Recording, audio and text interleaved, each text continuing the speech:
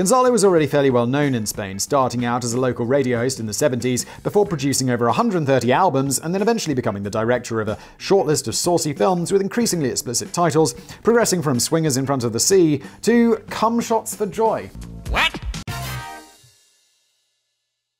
This video is brought to you by Sheath. It's underwear with a special pocket for your d and balls. More about them in a bit, but if you're thinking, I need underwear, just let me move my beard out of my mouth.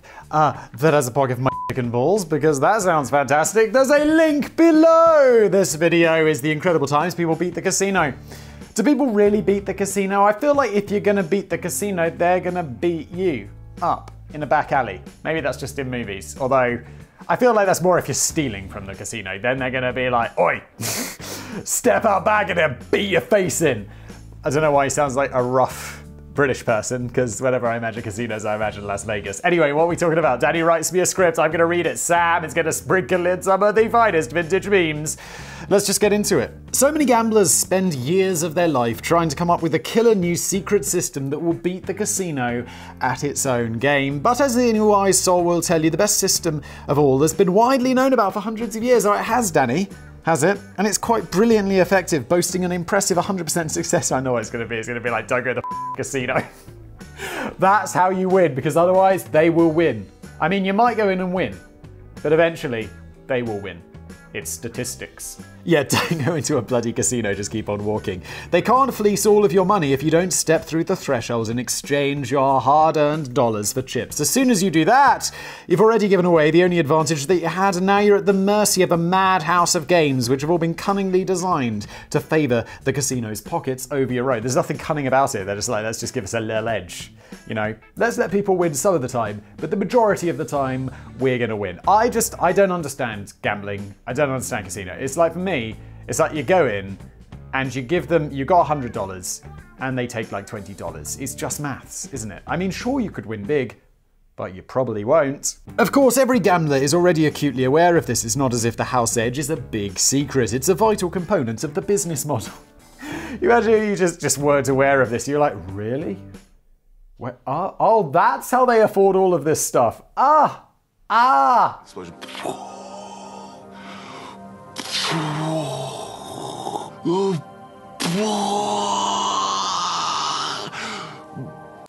it still doesn't stop gamblers from taking their chances in table games where the cards are mathematically stacked against even the best player, or even worse, on the big slots where the chances of winning the top prize can be as high as 1 in 34 million. And at that point, just play the lottery. Don't do that. Don't play the lottery. It's a tax on poor people. Please just stop. No, I don't think I will. And the longer you stay in the casino, the more likely you are to become the victim of mathematics as you try and win back those initial unlucky losses that end up draining your bank account dry. Thankfully, the majority of punters are only interested in a fun night out anyway, so they're unlikely to get dragged into a spiral of addiction and debt. But there are people who do. And it's not impossible to have a surprise big win at the casino even when the odds are stacked against you. An overly celebrated jackpot win is also good for business and another vital component of the model. But wouldn't it be handy if you could just make a regular habit of winning every single time you walk through those doors? It'd be handy until, I can't remember what other video I covered this in, but it was like, yo, listen, if you keep winning in a casino, eventually the casino are just gonna be like, you're not welcome here anymore.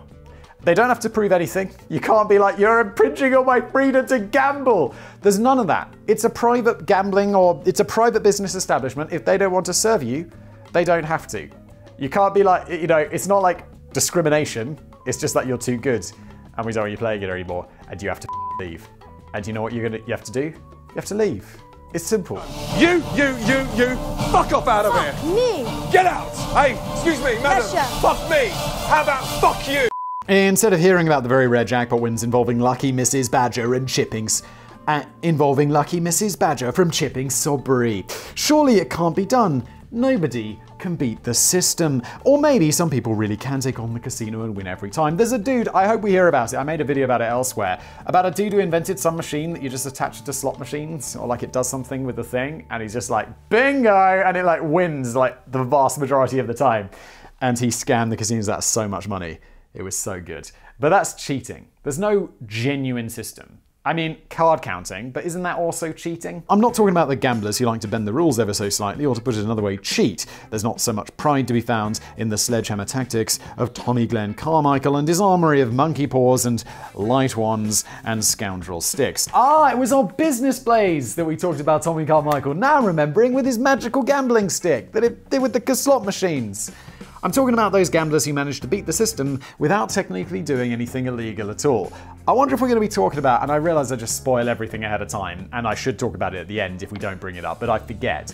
And it's these guys who came up, it was quite a brilliant system, where they'd go watch a tennis match or something like that. Something will happen, like the ball will land out, and there'll be a guy at the tennis watching it. And he'd see the ball is out, and before the umpire could put it into his system, he'd have a mobile phone chat. He'd have a mobile phone going with his friend who's sitting at a computer elsewhere, and he'd say, it's out. And so he'd bet on the point that it was out, and of course it's going to be out, but it just takes the time for him to tell his mate is quicker than the time for the linesman to make the call, the umpire to look at it, put it in the system, and then it to be updated online. It was quicker for him to do it, like calling his friend and making the bet online. And I'm like, that is genius. But now, of course, they're going to close the gap on that system, mate, because you made a YouTube video about it, and a lot of people are going to be pissed off.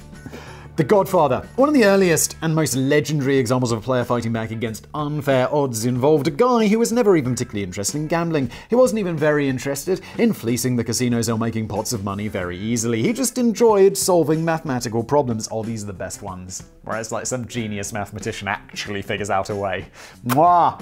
Back in the 1950s, 60s, Edward O. Thorpe was a mathematics professor with a master's degree in physics and a PhD in mathematics. And if there is some dude who is going to figure out the mathematical system, it's the guy with this sort of education. The only way it could be better is if it's like, yeah, he first studied at Oxford and then he went to MIT. You're like, oh, you're casinos. You need to hire this guy to prevent guys like him. And the reality is, they will. Because, you know, he's got more money, who's got less money than the casinos? Educational establishments. He was the kind of guy who knew the total cost of all the items in his shopping basket before the cashier had even started scanning the barcodes, but not the kind of guy you'd expect to see frittering away good money down at the dodgy Viper Casino, which is a brilliant name for a casino, Danny. If you made that up, I think you've got a career in naming casinos, to be honest. In fact, he'd never even thought to set foot inside a casino until his good buddy Claude Shannon treated Professor Ed and his wife to a night out on the Las Vegas Strip. Ed wasn't bothered about the slots or the poker table or the roulette wheel, but he did become fascinated by the blackjack table. He began to speculate that there might be a way for a truly skillful and gifted player to gain an advantage over the house. Wait, is this guy the first card counter? That would be cool. When he got back to university, at which he taught, he started hogging the facility's IBM 704 computer in order to carry out his research. This was one of those proper old-school computers that took up the entire bloody room and yet was less powerful than the phone in your pocket today. Yet 1960s mainframe, way less powerful than the phone in your pocket today. Because we've been saying, like, yeah, they went to the moon with less computing power at NASA than you've got in your mobile phone. I feel like we had that when I was a kid. And my mobile phone when I was a kid could play Snake. My mobile phone today, it's like, dude, this could play GTA San Andreas. It could do that like 5 years ago. Today it can I don't know what it can play, but it's amazing. And before he could even get started, Ed had to teach himself the early computer language known as Fortran. But he was a clever guy, so he probably had that part cracked over a quick lunch break. He then got to work on simulating literally billions of blackjack hands to get a deeper understanding of the mathematics and logic and probabilities at the heart of the card game. And he discovered something quite interesting. In a nutshell, he created a card counting system, Legends, which counted for the positive variations in the cards that remained in the deck after a certain hand had been dealt. Ed realized that higher value cards were more advantageous to the player, while smaller value cards were more advantageous to the dealer. So when higher value cards had been dealt out, the advantage in the remaining pack favored the dealer, and when the lower cards had been dealt out, this advantage shifted over to the player and was a cue to start putting down bigger stakes. By using his mighty brain to keep track of the cards that had been dealt and figure out all the possible variations in the remaining cards, Ed calculated that the player could gain up to a 5% edge over the house. That doesn't sound like much, but over time, that's going to crush the house. Like, their advantage is probably smaller normally. Once the godfather of card counting had perfected his new system, he hit the casinos in Las Vegas and Reno, Lake Tahoe, with his accomplice, Manny Kimmel, a professional and very wealthy professional gambler with alleged strong links to the mafia. Oh, And over the next few weeks, they started to clean up, often picking up the equivalent around $70,000 in today's money in a single night. That is a good business! It's nothing personal, Jack. It's just good business. But eventually the casinos are going to be like, get the out though. We don't know how you're cheating or cheat beating us, but we know you are, so you're banned. The casino management clearly weren't happy, but they couldn't understand how Ed and Manny were pulling it off, as there was no evidence of cheating and no comprehension at the time of card counting. Ed was naturally asked not to return to the casinos that he had begun to frequent simply because he was winning too much, but he was to become something of a celebrity figure when he finally revealed his card counting system in his best-selling 1962 book entitled Beat the Dealer, which has since sold close to 1 million copies and is now regarded as a modern classic. This is one of those very rare situations, because normally, if some guy, we mentioned it before here on Business Place, look, some guy's selling you some system, if he's being like, I can make you a millionaire through the art of Forex trading, all you have to do is purchase my course for like $97. Be very, very skeptical, because if that guy could do like millions of dollars for Forex trading, why is he selling you the course? Why is he trying to get you for $97? It's a very good question. However, in this case, this guy had a system, and he did write a book about it and sell it. So that kind of shoots my argument in the foot. But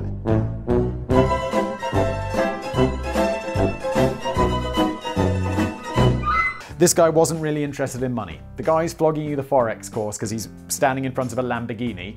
Guess what? He is interested in money, and he doesn't have a PhD in mathematics. I promise. If he has a PhD in mathematics, he's shutting the up and doing his Forex thing at some giant hedge fund somewhere, and he's very rich, and he doesn't care about you.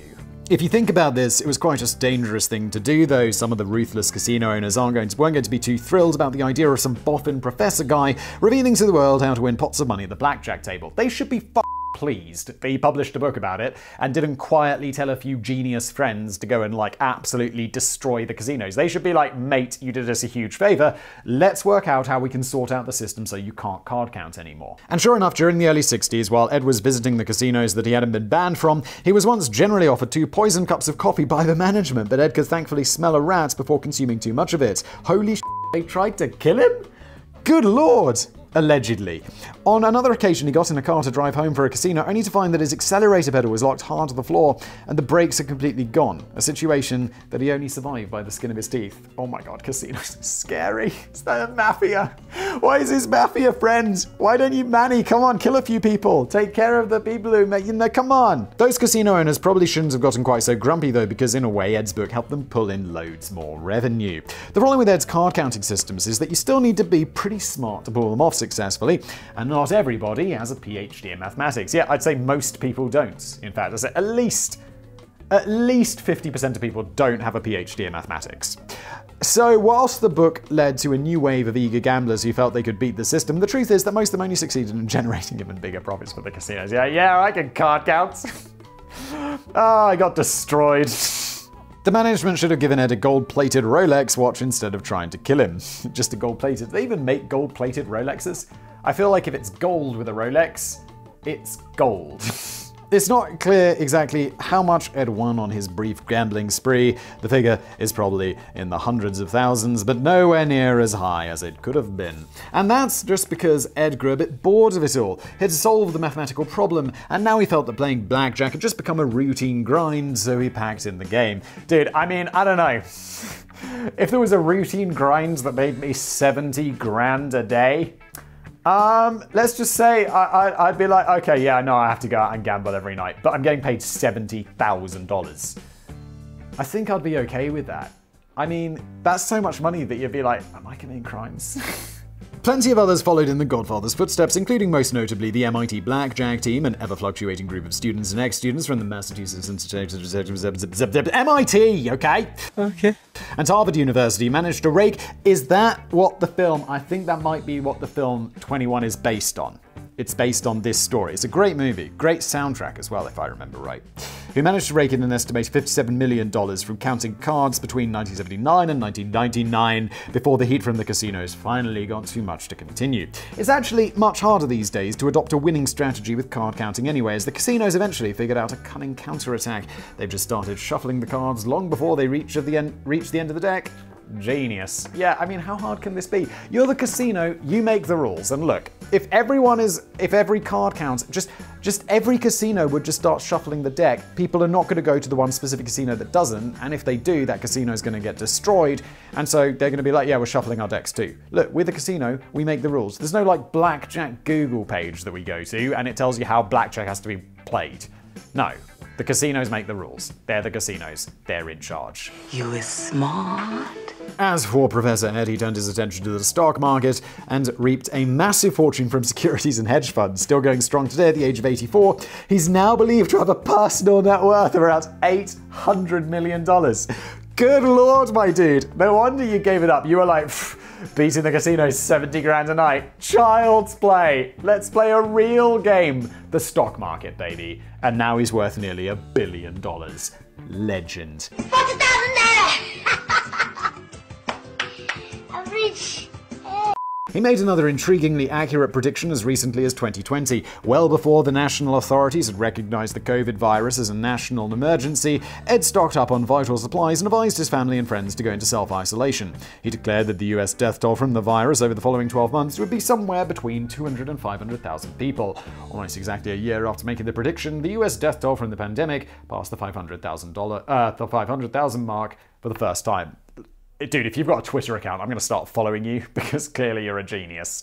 Dude, I mean, you're a genius already. You had a PhD in mathematics from wherever you went to university, but also you're like a double, triple genius or whatever you want to call it. You got a big brain. And you know what other big brains do? They get today's glorious sponsor, Sheath! That's right, legends. This video is brought to you by Sheath. Mwah. No, I haven't worn these yet. These are fresh out of the packet. They sent me a whole bunch and then I realized I didn't have any here because they're all like at home and I'm not wearing them today because I only have 3 pairs and I don't do laundry that often. But then I found a new fresh one in the box, which is probably preferable anyway, to be honest.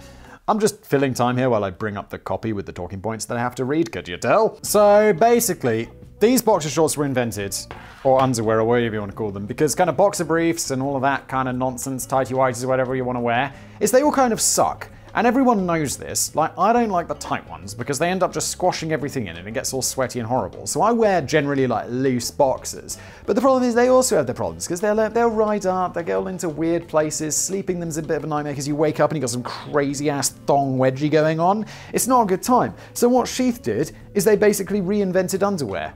And let me show you how it works. You put your ding dong through this little hole. Wait, oh, actually, these are inside out. The ding dong hole is on the wrong side. Boom! I don't know why they come inside out, but what we do is we just flip that the right way. So you put these on, you put your balls in here, like they rest in... I know this is a bit weird, isn't it? It's a bit weird, but I feel much less weird talking about this than when I first did it, because I've just got used to wearing these, and I'm like, yeah, this is just better. So you put your balls in there, you put your dick through this massive hole, because they know you support Sheath. No, it's a normal size penis hole. What? And then you put your penis in the front bit, and yeah, your cock and balls stay away from your legs. It's not all sweaty, it's just super comfortable. They actually say here that it feels weird for the first few days as you get used to it. Honestly, I just put it on and I was like, no, I like this. It's like, yeah, I mean, I guess you do have to get used to it, but I was like, no, I see why this works. It's good. How innovative. I like it. They call it an inverted kangaroo pouch. I call it a ball and dick holder. What? Balls and dick holder. Generally, people have 2. Simon, stop cancer shaming. It's like, no. It's like, I don't care how many balls you got. It's all right. What?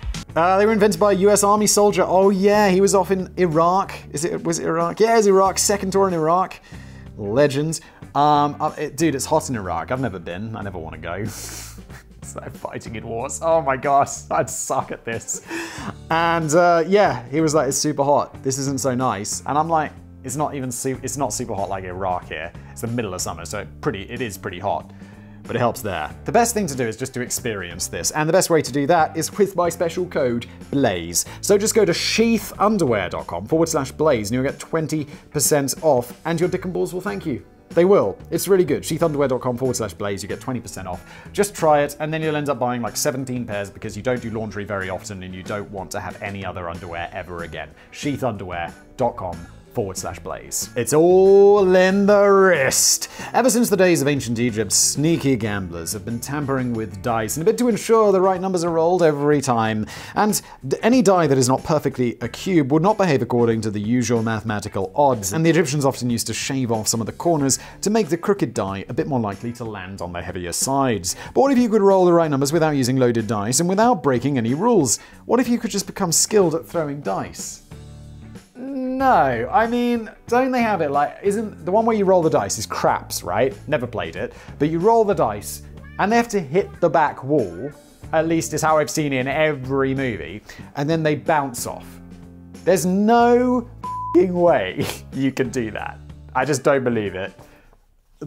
No. One American guy reckons that this is perfectly possible, and he goes by the name of Dominic Larigio, although he's known in some circles as the Dominator and the man with the golden arm. He came up with a method of controlled shooting during the 90s and noughties, which he reckons has pulled in thousands and thousands of dollars from the unlucky casinos that he visited with his legendary dice rolling talents. All of this sounds like he says he can do this, and it's not really proved, allegedly.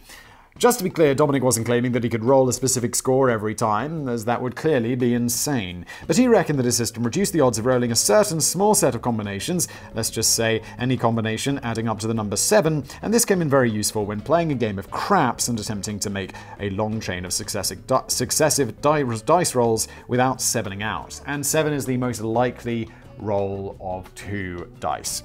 When you're rolling dice in craps, the only requirement is that your dice hit the back wall, big brain, of the table before settling down into their final position. Dominic's controlled shooting involved holding the dice in a certain way, gripping them with precision, and tossing them in a manner which meant that they stayed closely together in the air before gently brushing against the back wall and landing as softly as possible on the table. I don't understand. I don't understand. I don't understand, bitch. I don't understand. If you spend years mastering this technique, you can actually gain more control over the rotation of the dice, minimizing the random spinning and reducing the odds of throwing a 7. Okay, I get that, because then it's like you squeeze them like nice and tight together, and then you just tap them against the back, in like a specific position, you tap them against the back wall and then they land. But that's gonna look mad suspicious, because in the casino movies, they're always like, whoa, whoa, yeah, because they've had like 17 drinks now, whoa, yeah. So, I mean, they're just gonna be like, get the out. Like, we don't like you, dice boy, golden arm dominator, get the out of our casino. Dominic fine-tuned his technique as part of a team of gamblers known as Rosebud, who first hit Las Vegas in the 90s, but he eventually fell out with the team over their namby-pamby policy of sticking to conservative betting and avoiding detection. Stuff that, Dominic wanted to win the jackpot. I mean, dude, you're gonna get detected because you're gonna be like, against the back wall. He later teamed up with famous gambler and writer Frank Scobletti, and the dynamic duo claim to have pulled in thousands of dollars from casinos all over the world with their expert dice stroking. Now, it's worth pointing out that many people dismiss the whole concept of controlled shooting as just a load of craps. Ba-da-bum-bum. But it's been suggested by expert gamblers that it's simply impossible to exercise any degree of control over the dice after they've hit the back wall, and which is usually textured and with raised pyramids. And some might conclude that this is all just a scam, which today helps the man with the golden arm run his own thriving courses and seminars. Surprise! Motherfucker. Which are often priced around $1,500 a pop. Dude. If the system was so good it doesn't break any rules, then wouldn't Dominic just keep on hitting the casinos instead of hosting wildly expensive training courses which claim to help other gamblers find their fortune with rhythmic rolling? Yeah, dude, but the previous guy wrote a book about card counting. So this argument is somehow discounted even though it's obviously a correct argument. Shit. Well, I'm not suggesting that controlled shooting definitely works, but there could be a couple of reasons for Dominic's departure from the casinos. For starters, he's officially banned from many of them, including every single casino in Mississippi, although he's claimed in the past that he still used to frequent these casinos under the cunning disguise of a homeless man or a tattooed biker. He rarely finds it worth the effort these days, though. Maybe he just needed a better disguise to avoid suspicion. Is a homeless man really likely to put down a few $1,000s on the craps? Well, maybe that's why he's homeless, Danny. He now claims that if I can't play, I want my students to beat the hell out of them.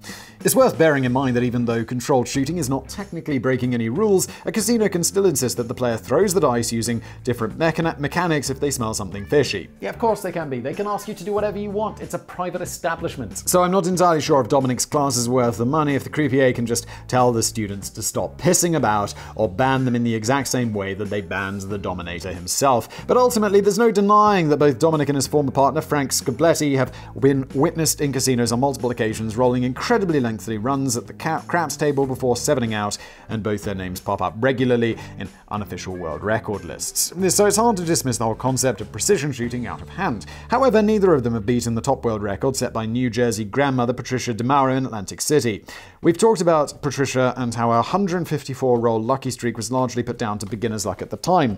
Maybe she was secretly just showing the man with the golden arm how a proper rhythmic roller goes about her business. Yeah, I mean, 154 rolls out of 7? I don't know what the stats are of that, but it's going to be fantastically small. The man who took Las Vegas to the cleaners. Any truly skilled roulette player knows that the best strategy to raking in a win from the wheel is to rely completely on the hope that your lucky number might come up at some point. It might sound like a bit of a rubbish strategy, but the odds of picking the right single number are pretty much set in stone at 1 in 37, so it's as good as any other. And any physicist will tell you that it's impossible to make any sort of reasonable or logical prediction with a roulette wheel, as the speed of the ball and the spin of the wheel and the friction of the rebounds all create conclusively chaotic conditions. Damn you, why? Which can't be calculated with any of capacity. Oh my god. They just can't do it, Danny. Why'd you have to use so many C's and torture me? Oh no. We've become so smart. They're stupid to us. Quorum he, vitio morianis. What if you could read the wheel? As silly as it sounds, the study of wheel bias has been around ever since the Englishman Joseph Jagger began examining the casino's wheels in close detail back in 1880. Damn. The idea is that every roulette wheel is completely unique, and some of the wheels, particularly the older ones that have seen plenty of active service, are likely to develop certain aberrations through wear and tear and deformations and bulges. In fact, even brand new wheels are likely to have distinctive features such as tiny differences in pocket sizes, flaws in the wheel's gears, flexibility in the separator plates, and minor configuration problems with the balance. And all of this can lead to certain numbers on each wheel becoming prized hotspots, in which the ball is likely to land a bit more frequently than others. So for example, you can figure out that the numbers 17 and 32 are both positioned within so-called valleys of the wheel. You can increase your odds of winning by just betting big stakes on those two numbers every time. I don't understand. I don't understand. It might seem a bit far-fetched, or at least still very unfavorable to the player. Yeah, that's what I was thinking. It'd be like, okay, so there's a tiny advantage, but the casino has a whole slot or two, depending on where you are, which are green. So you'll lose every time. And that's a much bigger advantage than number 17 being, it's a bit bigger, because there's a 1 micron difference with the little divider thing. But a number of people have tried the system over the years, including German-born physician Richard Jaretsky, who is alleged to have picked up over $1 million from the system in European casinos throughout the 1960s. He was described by the casino directors as a menace to every casino in Europe, and they were probably quite relieved that he eventually grew bored of winning in 1973 and went on to pursue a new career in commodities. I love it that the two genius physicist guys who beat the casino just decided to quit and pursue careers in commodities and the stock market, because they were like, that's where the real money is, isn't it? Let's just go do that. Let's just apply my genius to something else. But he's probably, and then he died worth $17 trillion. It's just crazy. But perhaps the most famous and most dedicated exploiter of wheel bias was the Spanish guy Gonzalo Garcia Pelayo, who by the 1990s had the benefit of computer technology to aid his studies into bent wheels. Gonzalo was already fairly well known in Spain, starting out as a local radio host in the 70s, before producing over 130 albums, and then eventually becoming the director of a short list of saucy films with increasingly explicit titles, progressing from Swingers in Front of the Sea to Cum Shots for Joy. What? He took up his career a notch, didn't he? When he turned his attention to the casino, he came to the conclusion that no human was ever capable of producing a completely perfect roulette wheel. His original question of how many imperfect wheels are there quickly evolved into how imperfect are all the roulette wheels out there. Gonzalo decided to devote the next few months of his life into studying roulette wheels in the Casino Gran Madrid, and he even roped in his wife and 5 kids into watching the wheels. The whole family would spend literally hours every night watching every spin of every wheel in the casino and secretly recording over 30,000 results in total. Are they going to really find a correlation? It would really surprise me if it's going to be something more than like a few percent, because you've got to beat the house odds, which are a few percent. So it's really got to be a significant difference. Then Gonzalo created his own computer program in the simple QBasic language to accurately analyze these results and produce lists of the most frequently hit numbers on each wheel. He concluded that he had managed to transform a 2.6% casino edge into a 15% edge which favored the player. God damn, that is exactly what I'm talking about. When he finally felt confident that he'd got his sums right, he dragged his whole family down to the Casino Gran Madrid to actually start betting on the hot numbers instead of just watching the wheels go by. They had a few false starts and lost the equivalent of a few $1,000s along the way. But after a while, it seemed that the family's research was beginning to pay off in big ways. Just a few months later, they'd managed to rack up over $100,000 in profits by just spending 6 nights a week down at the casino and betting on their favored numbers. That's pretty epic. You can make that much money in 5 seconds. And of course, it didn't take long for the management of Casino Gran Madrid to start twitching their noses in suspicion. But the problem was that they couldn't tell how Gonzalo's family were doing it. Yeah, the only reason he's staying there is because they want to figure it out. Like, they'd just be like, get out. Like, we've talked about it so many times. The private said, get out. But they just probably want to know how he's doing it, so they're just going to watch him figure it out, and if they can't eventually, they'll ban him. They tried randomly switching the roulette wheels around to confuse the family, but by this time each family member recognized every wheel just by the sight of the dents or imperfections, regardless of which table it had been placed upon. That's pretty solid dedication. Also, you spent hours staring at a wheel. You'd be like, I know it. You just would know all about it. When the casino eventually figured out that Gonzalo was practicing the ancient art of wheel bias, the owners actually tried to sue the family on the grounds that they'd been playing with an advantage. My dude, they should countersue you for playing with an advantage. You're the casino. What an idiot! Oh, what a loser! Violating Article 31 of casino regulations, which empowers the owners to invite those who commit irregularities in the practice of games to leave the room. Okay, so they have to leave. That doesn't mean you could sue them. You don't write the law, casino. It seems that only the casino is legally entitled to playing with an advantage. No, that's just their rules. That's casino regulations. Or unless that is actually a rule and it's not their own casino regulations, but the regulations that apply to casinos. That is a very flimsy legal case right there. Unless I'm really missing something, I don't think that's going to work. Or perhaps not, as after years of legal wrangling, the Superior Court of Justice of Madrid issued a ruling in 2004 which declared that Gonzalo was innocent of any crime, as he had made use of ingenuity in the application of computer technique. That's all. Goddamn right, how did it take so long to figure that out? By this time, though, Gonzalo and his family had already grown too big for the Casino Gran Madrid, and they'd been busy taking the whole of Las Vegas to the cleanest. Legends. In fact, they went on to travel around the casinos of the world, although their reputation often preceded them. They were banned from casinos before they even got a foot in the door, and at one point they were even threatened with a gun when they tried to get past the security guard of a casino in Copenhagen. Just don't try that. Don't try and push your way in. He's a security guard. What are they going to do? You get past him and you get inside and be like, now we're free to gamble because I got past the security guard. This isn't a computer game. They're just going to be other security guards telling you to get the out. And even if there aren't, the dealers are going to be like, I've been told not to play with you. Sorry. Still, they managed to rake in about $1.5 million from the roulette wheels of the world before Gonzalo strangely lost faith in his own system. During a gambling session in Las Vegas, Gonzalo had been betting heavily on 2 hot numbers, 8 and 31, which were positioned on either side of what he believed to be the infrequent number 19. He couldn't quite believe his eyes when the ball settled on the allegedly infrequent number 19, not once, not twice, but 3 times in a row, making a complete mockery of his wheel bias system, except it doesn't, because he's been playing for years and thousands of throws. Eventually, something crazy unlikely like that is going to happen. It was at this moment that he knew. He fucked up. It's the statistics that you're exploiting just expressing themselves in a different way. Come on, man. Gonzalo reportedly collapsed on the casino floor in despair and later revealed in a radio interview that he felt like a bullfighter who had been mauled in the ring and was now afraid to face the bull again. He later turned his attention to online poker and even returned to filmmaking after a hiatus of 35 years, so there's still hope for us patiently waiting for cum shots of joy too.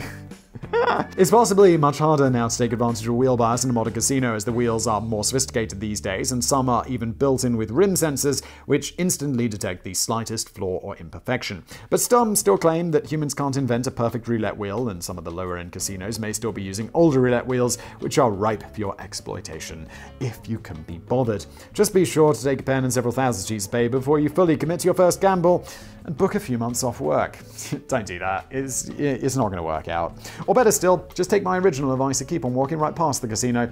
There might be a nice bakery or cheesecake factory at the end of the strip. Yes, indeed, and this has been an episode of Business Blaze. Thank you so much for watching. Thanks, Sheath, for... Ooh, almost got stuck on my microphone up there. Different microphones for different recordings. Thank you, Sheath. Link below if you'd like to pick up this shirt. I heart generic bald YouTubers. Save yourself some money and buy the merch that represents all of us. Purchasethemerch.co. And thanks again for watching.